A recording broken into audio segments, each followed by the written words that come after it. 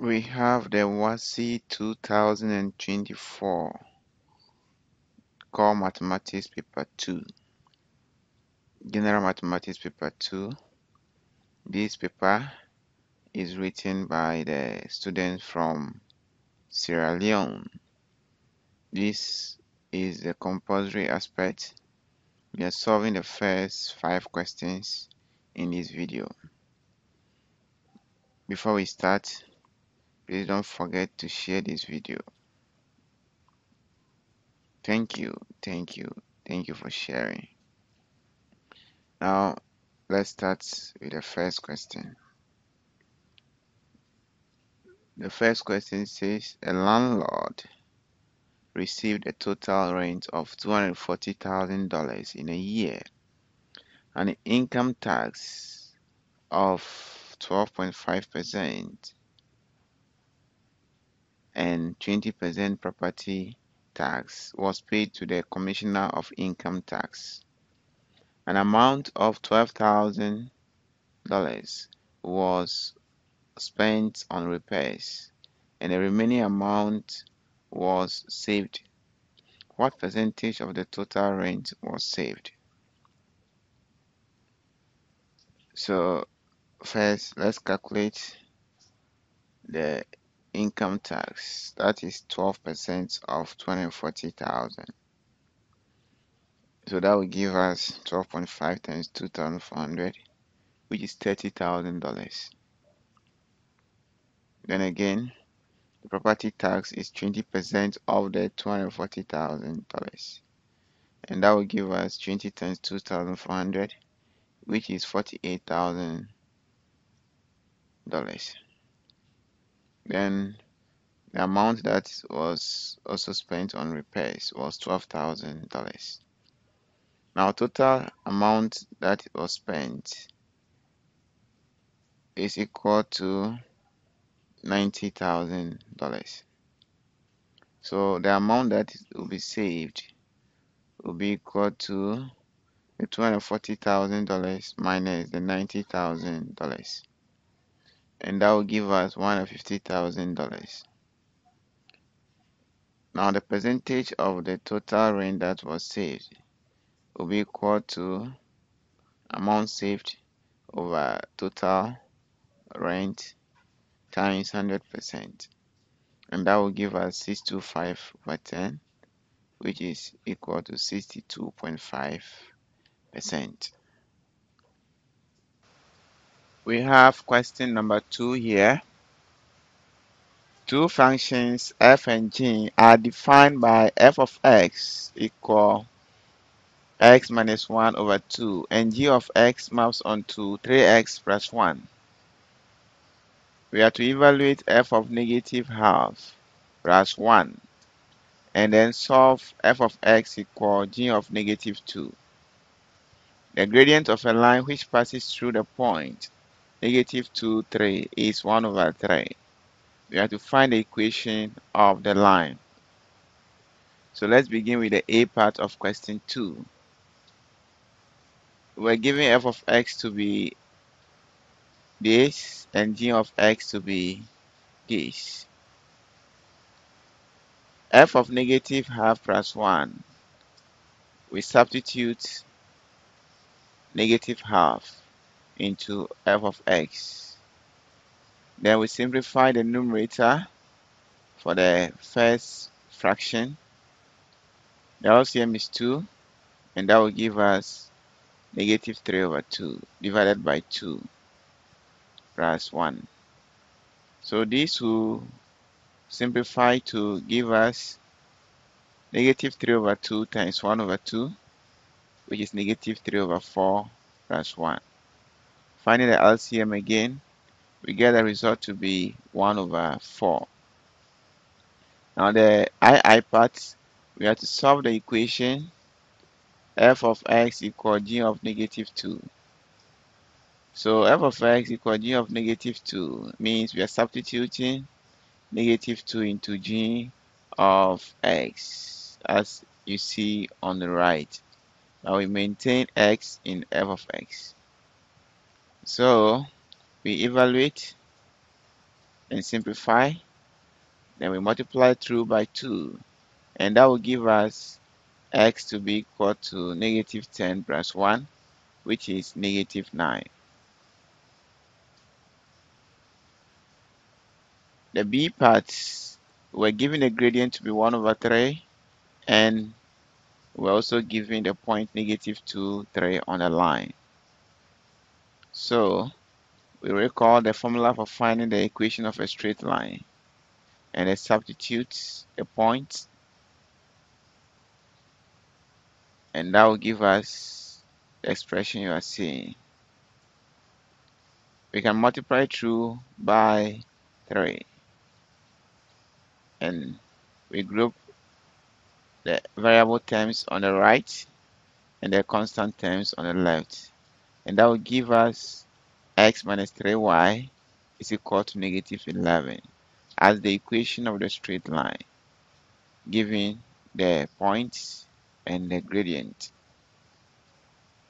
Number 3 is here.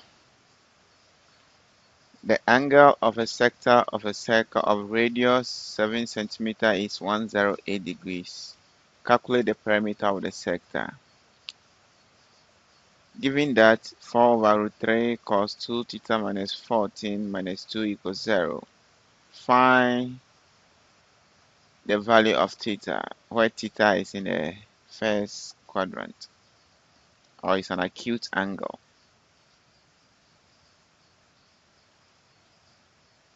So let's begin with the A part of the question 3.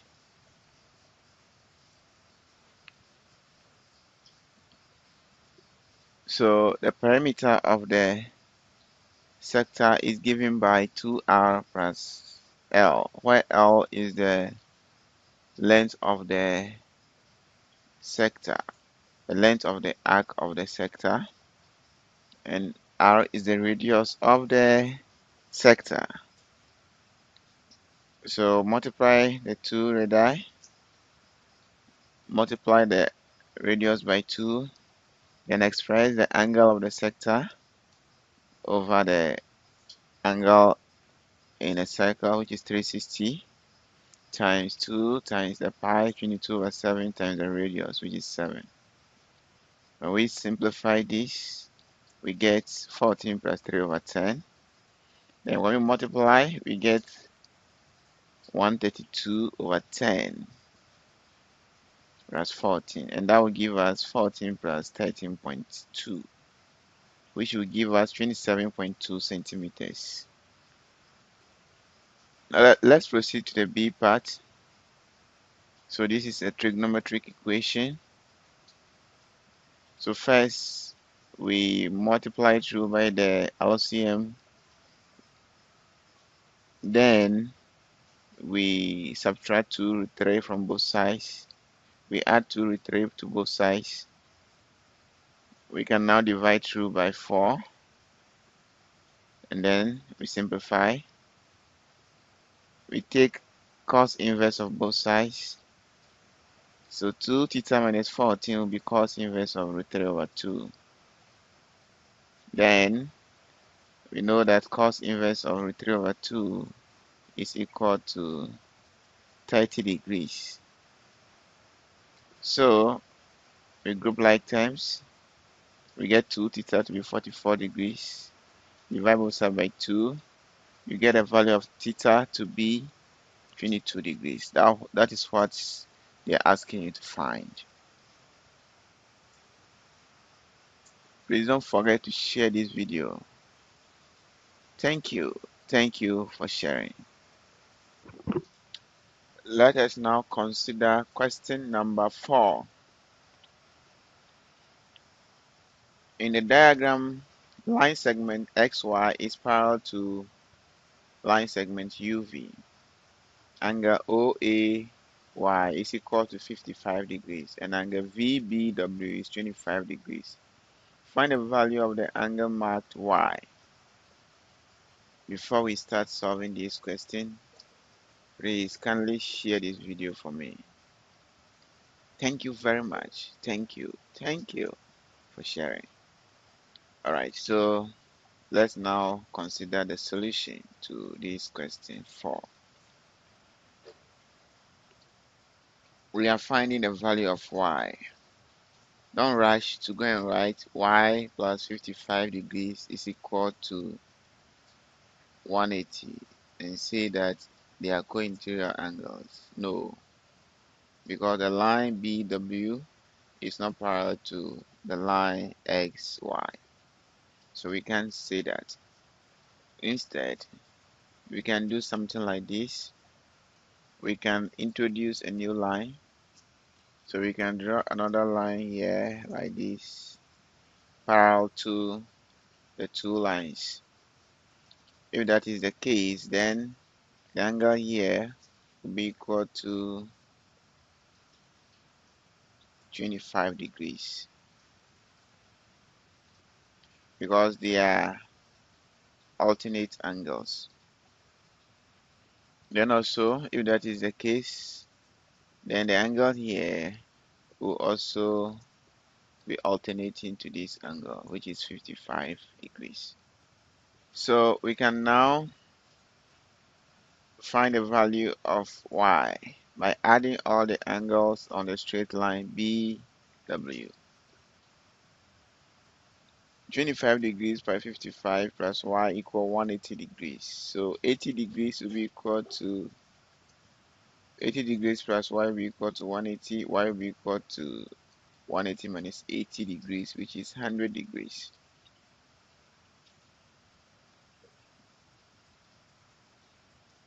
The B part of the question says that we are to solve the equation, the logarithm equation. So let's solve it. We are finding the value of x. So we apply the properties of logarithm. We have log x squared plus 3 equal to log x plus 1. So we apply the power rule on the right hand side, and that will give us what you're seeing here. The 2 will come and raise the x plus 1 to exponent 2. Since they are all having base 10 of logarithm to both sides, we can delog both sides. We have x squared plus 3 is equal to x plus 1 all squared. So we apply the perfect square identity on the right hand side. That will give us x squared plus 2x plus 1. We now group the like terms. We have x squared minus x squared. We have plus 2x. We have 3 minus 1. Dividing through by 2, we get x to be equal to 1.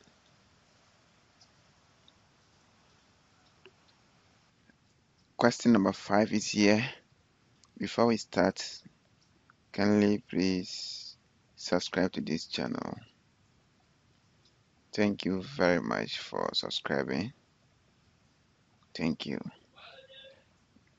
So now the question says a number is chosen at random from a set of positive integers.